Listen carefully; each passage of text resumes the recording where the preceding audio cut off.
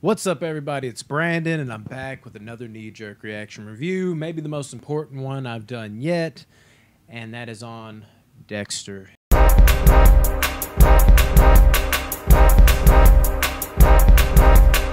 flow, y'all wanna talk that shit though. Dark Passenger returned, and we got a whole season. I was covering these episode by episode for the longest time, but you know, sometimes life gets in the way. But of course, as Jeff Goldblum says, life finds a way. So I had to come back and give you basically my recap, but at the end of the day, we're really going to focus on that final spoiler review. This is a tough one for me, man. It is so hard for me to do this. I wanted to release this like right after I watched it because I watched it Saturday night, but I was like, I'm just not ready to fully gather and formulate my thoughts. This is my favorite show ever. You bring it back, and then you hit me with, like, better or worse. Some people like the ending. I'm seeing most did not. With just a club over my head. I'm not ready to talk about it. Now, it would help the channel the earlier I get it out, but as a big fan, I had to make sure that all my thoughts were in place. Everything was formulated correctly. And I got to tell you, I still don't know if it is. But I'm going to try to express this out loud for the first time the best way I can. Okay, season as a whole. I really love the opening episode. I love the slow build, and then you have, you know, the ending where he finally becomes Dexter Morgan, which sets the tone for the whole show as Clancy Brown's character, Kurt, ends up coming into the fold as the new killer. Also, Clancy Brown, amazing as the bad guy, one of the top-tier bad guys in the series. The overall feel is definitely different than Miami, but it's kind of supposed to be. Obviously, this is a completely different type of place that Dexter went, and for good reason, for a completely change of scenery, a complete change of scenery and change of pace. Other than that, all the episodes in between that to the last 3 episodes, I thought were good, but weren't quite all that great, but enough to keep me going, and I was really ready for a hectic finale. Or a hectic final stretch. And I got that in episode 8. Episode 8, where he was being hunted and all that, and then him trying to get back to Harrison. That was intense, and that was so fucking well done. Even the stuff without, you know, Dexter, when it was just Harrison with Clancy Brown's character, Kurt, it was just very cool watching the cat and mouse game kind of play out, where he was kind of like, you know, putting the arm, like, there's a shoulder you can cry on. Like, if I was your dad, just kind of suckering him in and watching him play that type of character. It was very interesting to me, knowing in the all too well what he was really setting up. And Dexter's just on this fucking race against the clock to try to get away from this one dickhead that Clancy Brown hired, Kurt, of course, who I'm talking about, just so he can get back to Harrison and save him. That was great. And then the episode before the last episode, I thought was great. Top-notch stuff, I think, where he was just having to basically, you know, do what Dexter always does before we set up the final episode, take out that main villain. And him sharing that moment with Harrison was weird, but also, like, kind of cool in a way to just see Dexter be able to share that moment with someone else, as we saw very few times before. Of course, Miguel, you know, the ice truck killer, his brother, Brian, like all, you know, there's glimpses or at least kind of moments like that, but it's very few far in between. For Dexter to kind of have a playmate in that situation, for him to trust his son with that was almost kind of weird, but that goes into a little bit of the later talk, but also kind of like different and cool in a way, like, and it just like, wow, like, are we really gonna have this passing of the torch, teach the code to Harrison thing? And then that leads us to the final episode. This episode, for the most time, is like, okay, it's good, not too bad, but what is this going to be exactly? How is this gonna go? Well, we now know. It's almost like they took the original ending and they're like, well, we can have Dexter go away, which is what they did in the original ending, which everybody hated. Or we can have him get caught. Haven't done that yet, obviously, because we have one ending. Or we can have him killed. Haven't done that yet, obviously, because we only have one ending. So it's almost like they're like, we can't have him go away, so why don't we just do the other 2 options in one? Does that work, though? Not necessarily. I mean, Dexter getting caught. Let me just go ahead and say it. This ending is problematic to me, and I do not like it at all. I'm on that side of the fence. But before you're like, oh, you're just like the rest. I'm not like the rest. I'm the type of person I can definitely give a controversial opinion. Here's one heads up. I have always loved the original end to Dexter. Yes, I said it. Throw stones at me. I have always thought that it was the perfect ending for him. A lot of what people thought about the first 4 seasons were like, oh, great writing. He always was covering his tracks. And that led to horrible writing. In 5, 6, 7, 8, he wasn't as sharp. I don't necessarily think was bad writing. I think it was the second half of the show. That doesn't mean there wasn't bad writing in there. I prefer the first 4 seasons as well, almost across the board. But 5, 6, 7, and 8, I think most of what happens when Dexter got sloppy, got chalked up to bad writing, and he's not the same character.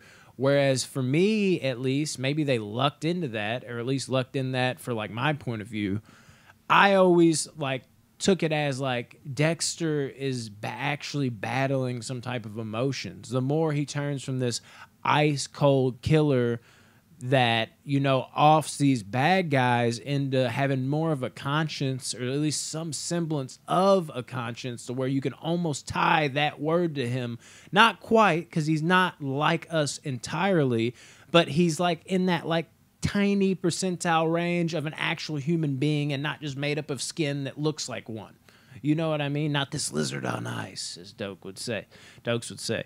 He actually became someone who had feelings to some degree. Not full-on compassion or empathy necessarily, but he became someone that began to understand the idea of feelings, and maybe even felt feelings to some degree, especially with Deb at the end there. And watching the way this closed and him realizing, man, this is on me. Anybody I come into contact with, I hurt. And making that decision of being this ice cold killer, to where you could almost say, even though he's out helping people, as they even talked about in this finale, is it really just something to mask the fact that he is a stone cold killer at the end of the day? There is an element of that there, and it makes you wonder. But deep down, you're like, I think Dexter legitimately does care about innocent people to some degree, or at least the idea of it, because that was ingrained in him at such a young age. And watching him develop into this person to finally see Deb get shot, and realizing he just is not the right person to be in anybody's life, or anybody's life that he even has a semblance of a care for, was a good choice to me. To send him away, to send Harrison away, and to just go away. And then the shock factor of thinking, okay, Deb's all right, you can leave the hospital, and then it's that everything's fine now. We're good. Deb's okay. There's no problem. And then to just be clobbered over the head, we're talking about the original ending now, where Deb is actually not good, because Quinn is fucking tearing up, and he's like, it's Deb, and it's it wasn't just oh my God, Deb's not going to be okay. They teased us with she was going to be okay, and then an unexpected turn for the worst happens, and it's just you got hit in the head with a fucking sledgehammer. The emotional wreck that is. And for him to recognize, my sister don't want to fucking live through a feeding tube as a potato, and the music that plays there, and for him to drop Deb's bodies. I've seen some people say, oh my God, he dropped her body where he drops all the people he killed. That was never that way. For me, it was symbolic. It was this is the last straw. I can't do this anymore. And now I wouldn't have minded if he died in the hurricane in that way. That would have been fine for me. But the fact that he lived afterwards, and instead of, having him be caught, and put in prison in shackles. Who wants to see Dexter in shackles, really? Ask yourself that at the end of the day. Maybe you talk over it real quick, but if you actually imagined it and thought about how you feel about it, at least for me, I don't want to see that, man. I don't like seeing Dexter locked up. I like seeing him as the person that's manipulative, can get his way around things. He's just a fucking ace at every fucking step of the way of getting out of every situation. Seeing him caught, it almost diminishes a superpower he has. I don't like the thought of that. But I also understand him being punished for his ways. So how do you kind of, just fix that situation without taking away that proverbial superpower, as I just said. He makes himself go away to his own personal prison, his own version of hell. There's no murder out here. It's not sunny Miami. It's fucking this cold, regular 9-to-5 job with no semblance of the life that he left behind left. And he's stuck there to grieve in the bad decisions he made, to wonder like what monster he was, to at least put that passenger at bay, to some degree. That was the ending. And I loved that. I did. I loved every second of it. Now we get this ending. And this ending where we were kind of promised something here with Harrison, if we get that, let me just jump in and say that real quick. It won't make any fucking sense. It fully defeats the purpose of what happened. But let's not jump too far ahead. Dexter getting caught. It was kind of like a rush for a second. It's like, oh man, like we're not used to, like his time might be up here. But at the end of the day, when he's being questioned and he's not getting out of it, and next thing you know, he's in a cell. I'm harping on what they did in the first one where I think the first ending was correct. It's not right here. It doesn't feel right. It doesn't feel like this would happen to the character. But more than anything, the original character was all about this build to becoming some semblance of human, to at least realize his wrongs if they affected the ones he cared about the most, and things to that nature. In this one, it's like he reverts back from that, tries to trick Harrison. Like, it feels almost tricky. I know Harrison's got like something there for sure, but it almost feels like he's forcing it on him. The Dexter that I kind of ended with, where I had peace in my mind, was a Dexter that would be like, no, this isn't right for you. Or at least just like, there's no other way. I'm going to have to do this for you, Harrison, because I can't I know what that's like. I hate that it had to come to this, but I can't have you out here just murdering people, and I don't want you to go to prison. You're my son. I care about you. I got to do it. But it never really felt like that. It felt like, oh, it could be this, and I'm going to make it that right away. Like, it felt like and you even saw when he found the knife, there was a sense of excitement, like, ooh, I might have a friend. I don't like that for Dexter. I like Dexter making a difference. Now, if he has to teach him the code, that's fine, but have him do it begrudgingly. Have Harrison, like, just like, please, Dad, show me, just like, he's like begging him almost, and fine, because he admits what he is, because that had to come to fruition. I mean, this is the final season of Dexter, right? You had to let him have that out. You couldn't leave that empty. That could have been interesting, but him just kind of being so willing and just wanting to do it, and he's like acting like we're going to go on adventures together. That is not the Dexter I was left with that I enjoyed for me personally. So that, as it went on and I kind of pieced it all together at the end, I'm like, wow, like that's just going to be, how he is. And then he's over here killing the one cop, name escapes me, just to get away. Like that, what I was left with before was him finding himself as a human being, again, to some degree, and him not being selfish. And this one, it's like, well, sometimes your addictions will just win out. And I don't like that as an ending for Dexter over the other one. Now, of course, he had himself, now we'll get to it, this is all spoilers, obviously, people, put down by Harrison. And I get what they're doing, end it with the bloodline. But what doesn't make sense about it is that doesn't feel earned either. Like, they almost try to pass it off as just like, well, my anger actually comes from you leaving me. I'm not this psychopath. That's at least how I felt. I've only watched it once. But that's how I felt when I got done watching it. But this is a kid that fucking is breaking people's arms. He's like, again, getting baseballs in. He fucking almost killed the one fat kid by cutting him and all this other, and was like precise in doing so. There's something else there. This isn't just, I don't buy that it's just anger for Dexter leaving him. I'm buying 110% that there's something else in there. Even watching Dexter cut people up, now you could tell it felt a little off, like he was uncomfortable, right? But for him to even be able to make it out of that unfazed, and then the next day, like, yeah, let's go, we can go away. We're going to get a pool, right? When Dexter's telling him we can go. For him to even entertain that after that tells me there's something else there. It doesn't feel earned to me. It doesn't, like, I know what they were doing when they were doing all that, like, let's trick everybody thinking he's going to be, but actually we're ending it here. I get that. But as far as like narrative, it doesn't work. It doesn't feel right. It doesn't feel earned. None of this makes sense to me. And then Dexter dying at Harrison's hands. Again, I get it. But I'll tell you what, man. We didn't get to see Batista. Batista, we got to see him. He found out, which was like a heart punch for me. Because this is like something I put to bed 10 years ago. I was like, please do not like let Batista or anybody find out. Or at least was on edge to where I was like, is this going to happen? Is this going to happen? Is this going to happen? And then when it didn't happen, I was like, whew. Like at least a weight off my shoulders knowing that we can at least put that to bed. That'll never happen. And then like a fucking thief in the night, it pulled me fucking back in. And it's like, oh shit. Like fucking Batista just found out about Dexter. And that is like an uneven feeling for me. I don't know how I feel about that. But if you're going to have him fucking find out, like it was kind of odd knowing that he's on his way from Miami that he never got involved in some way.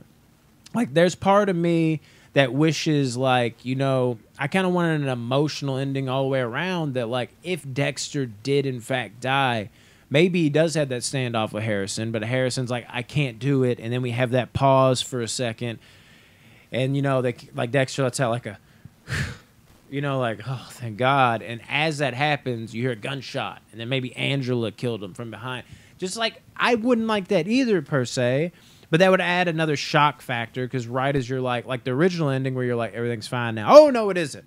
You're like, okay, Harrison put the gun down. Oh, no, not everything's fine. Or Batista even, if they did some shit like that. But I don't think that would be quite earned. I don't think any of it was very earned. But, you know, I'm trying to find another way around it where you can kill him. It's going to be hard for me, too, to, like, go back and watch the original series. And the whole time I'm like, that little kid right there that he loves and is helping him become more of a person. And then by the end of it, I can be like, Dexter, you know, well, I know how it ends now, like, does come out on the other end, at least to some degree, realizing he hurts everything he touches. Now I'm going to have to look at it like Dexter's going to actually find a way to not really go that direction. He's going to now, in a added season, start to be this guy that gets into like, yeah, Harrison, stick with me. I'm this fucking, you know, not quite evil person, but I got to reopen all these killings. And then also I might have to kill somebody just for the fucking sake of being free because, you know, it's about me, me, me, me, me. And also you're going to be the one that kills me to stop this madness. I don't like all that. And it's a little surprising that they hyped this up for it to be such a controversial ending. Now, I can see people liking it, and I won't even hate on you if you do, but it seemed like they were so like, we got this right this time. And normally if you're like, we got this right this time, and you know they're coming back from a show where, not me, obviously, I'm gratified with the original ending, but 90% of people did not like the original ending, you'd think they would just like, it have one of those ones where it's like, you know, this ain't controversial. Like, I think this is a home run. This one, you should have at least known, like, this is probably going to divide some people. You kill your fucking central character. That's going to happen. So I'm a little surprised with that. And then also, I hated how the director or whatever gave an announcement. He was like, yeah, Dexter, coming back. Or not coming back. My bad. That's how much my brain was on that. He was like, I got a surprise on Monday I'm going to post. And everybody immediately, like, you know, it's almost like the Dexter community without even the person even being there. It's like they looked over like, you know what that means? Shit. Dexter, New Blood Season 2. Or, I don't know, Harrison. Even if Dexter dies, we have Harrison. And mind you, when Dexter did die, it was immediately like, if this motherfucker says we're going to have a Harrison show after this, it'll make the ending even worse. Because he's basically putting him down like he's a fucking rabid dog that needs to be put down.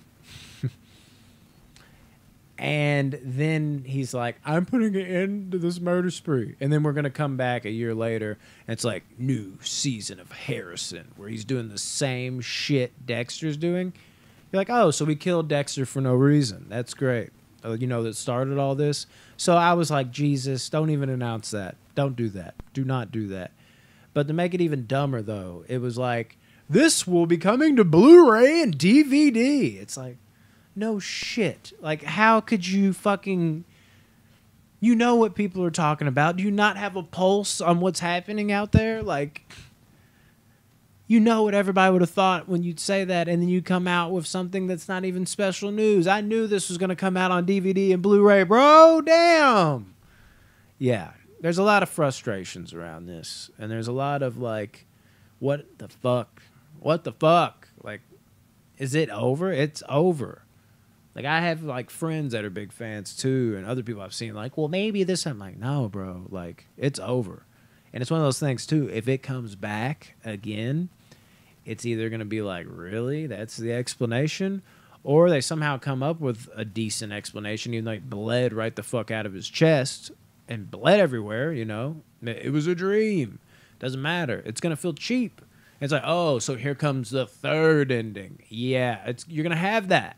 You can redo an ending and say, we got a new season, it's actually not over. And you're like, okay, it's interesting. You do it again, and it's like, I know we fucked up twice, but let's bring it. It's not going to have the same feel.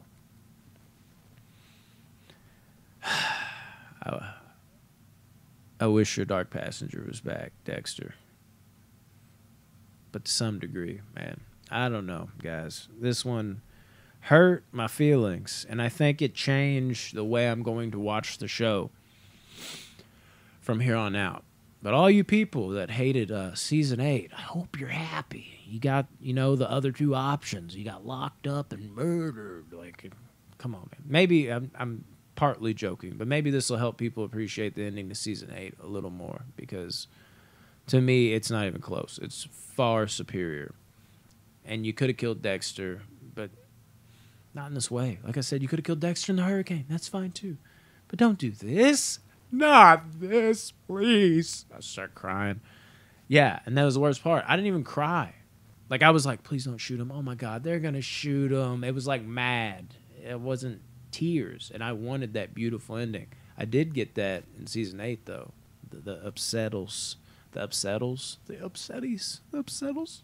Making up words now. I don't know. What'd you think, Chucky? Another red-headed murderous fuck. Yeah, I don't know, man.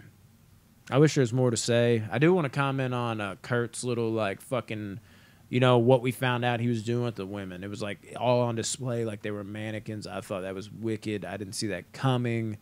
And, yeah, that was probably the best part of the season. When that was discovered and Dexter's looking around and you're like, holy shit.